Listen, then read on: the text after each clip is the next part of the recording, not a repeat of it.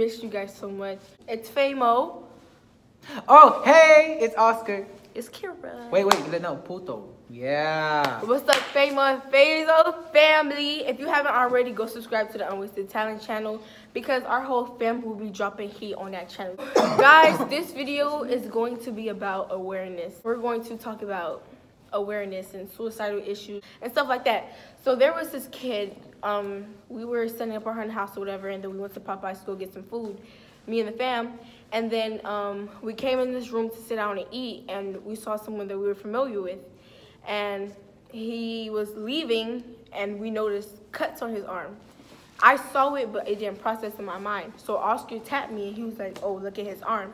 So I was like, okay, I'll address it. So he was basically just talking about how, you know, shit's not going right in his life and all that. So that was like his little outlet. So that's what's basically trying to tell him that that's not gonna solve shit. Like, what is that gonna do? Right. It's not gonna do nothing. You just harm yourself for no reason.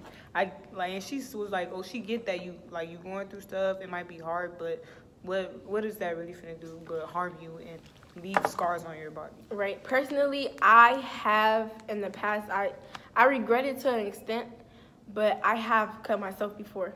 Mentally, it's just like, okay, let me do this. Adrenaline, I'm hurting. Let me show my scars. Let me hurt. But you're not solving anything. I'm telling you, if you are going through something and you are cutting yourself or harming yourself in any way, I'm telling you, you're not solving anything. You're making it worse mentally. You might feel better. You might think, oh, okay, this hurts, but I like the pain. No, that's not the way to go. When I used to cut myself, I don't even know what would go through my mind because I'm not like that anymore. And I'm telling you, once you get past what you're going through, it will never be the same. You will feel so much better. All you have to do is just talk. If you don't want to talk to anyone, write it down.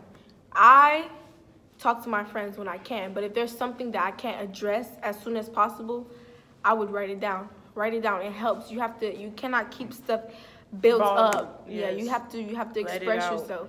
But don't let it out by trying to cut yourself, because as soon as it heal up, people like to go right back and try to, oh, I'm hurting again, so I have to do it again, and you keep doing it. It just keeps going. There's a lot of outlets at the end of the day. We could always just listen to music. Some people feel better listening to music. Yeah. Some people feel better doing after school activities, playing sports. Some people feel better drawing or writing.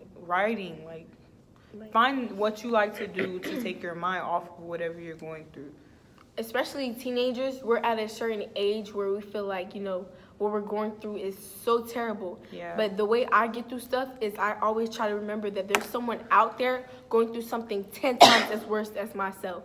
You always have to think about that, because there really is always somebody out there that's going through something. Like, you might feel like, oh, my mom, she don't care about me. Oh, my family don't care. My sister doesn't care. But there might be somebody out there that nobody, like, they don't have nobody. They don't have their mom. They don't have their dad. They don't have nobody for them. And if you honestly feel like that, even after watching this video or watching other awareness videos, we are an outlet. You have our social media. All you have to do is put something in the comments. We'll send you the email. We will talk to you. We will respond. We will help you get through anything, because it actually, believe it or not, you think cutting yourself helps, but talking about it and letting it out helps way more than you can imagine. Seriously. I went to church. Like, I'm not, you know, I believe in God. I'm not telling you to believe in God, but I believe in God. And back when I was going through stuff, I wasn't very religious. But when I did go to church and I did start to search for God, I figured out what you're going through is just a season. It's just temporary.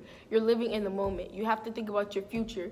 If you have suicidal thoughts, or if you have thought about committing suicide in the past, that's just the moment. You have to think about the people that are still going to be here after you take your life away. Or you have to think about the impact or the benefit of you staying here. You can help someone else. I almost took my life, but I'm here trying to help other people. And because of that, I have amazing friends. I have a great support system. Like, I have people that care about me, and I can say that I truly love them and care about them. Because especially these two right here, aside from everyone, like, you know, all my friends have helped me in the way, but these two, like, seriously, like, I can talk to them about anything. I can go to them about everything, and it has helped me better myself as a person. Friends, even if you just have one friend, or like, Because we all know friends don't last forever. That's No, for sure. some friends, they'll be their woman and then they flaw. You'll Family feel lasts that forever. connection because a lot of people don't have that luxury of family or friends Yes. or anything. But once you feel that connection that's really real and true to you, then you'll know that's the people you have to stick with for sure. Right, and even now, us today, like, we still go through things. Sometimes we do keep things inside, or sometimes we tell certain of us. So if I'm going through something, I could probably tell Jakira and not Oscar. Or if I'm going through something else, I can tell Oscar and not Jakira. But at the end of the day, all of us end up finding out, and we help each other at the end of the day as a whole. But I'm telling you guys, if you talk, it will help. And that's another good thing about having like multiple friends, because sometimes you have a situation where one of your friends might like understand what you're going through more than one of your other friends. So you Right. might be able to go to them and not the other person because they understand, they've been through it, or they just have that mindset. So we're here for you guys. That situation just inspired us to make a video. We're all in it. Like, I never cut myself because I'm not gonna say I was too pussy, but I just couldn't. Like, I'll be like, fuck, like, I can't do that shit. But I have thought about killing myself before, but like, I just was like, what would, like, I want to have kids. Like, I want to get married. I want a future. So I was like, I'm gonna just have to stick this shit out because Right. it's just gonna be right now. It's not gonna be like this forever. And then most of my problems was with family and my mom and my siblings. It was just a lot, and I was just mad at that moment. But afterwards, I just be like, bro, I gotta shake this shit off. Like, real niggas don't do that shit. Shake Like, that shit off, man. yeah, you gotta shake that shit off. You gotta move on and be like, cause you're not gonna. And I was like, I'm not gonna stay in my mom's house forever. I'm gonna be banging it soon. So like, What about you? I'm in chill. this In the nigga. past. Oh, okay. It's not funny, y'all. I mean, I've thought about killing myself several times. Times that get really bad, I still do. But at the end of the day, there's always gonna be a goal or motivation that you have that will drive you not to do it. That will have you keep going, moving forward. For me, it's my little brother, off backs. But there's always gonna be that one goal to you that's gonna keep driving you forward. It could be something petty, it could be something major, but just always keep that in mind, no matter what. For me, it was like, I just want to see myself in the future. Like 10 years from now, I want to see myself. Like, I want to be able to live to see myself progress, like be Right. greater than what I am right now. The main 3 things that stuck with me that should or could possibly stick with you: there's always someone out there that's going through worse than you or feeling worse than you. What you're going through is a season. It's just temporary. And the 3rd thing that recently stuck with me because of my older sister, like the Bible says, even in your deepest waters, I'll be with you. So if you do believe in God, or if you're like, God, why is this happening to me? Everything happens for a reason. And you're going through this right now, but in the future, you won't have to go through that. You won't have to hurt like you're hurting now, or you won't have the same mindset that you have now. So even in your deepest waters, He's still with you. And I'm a living testimony of that. I'm gonna say this, but I'm not trying to force none of y'all to convert to Christianity. I'm Baptist. I'm Celeste. I'm not a Christian. I believe in God. You're a Christian if you believe in God, but you're just But- not a domination.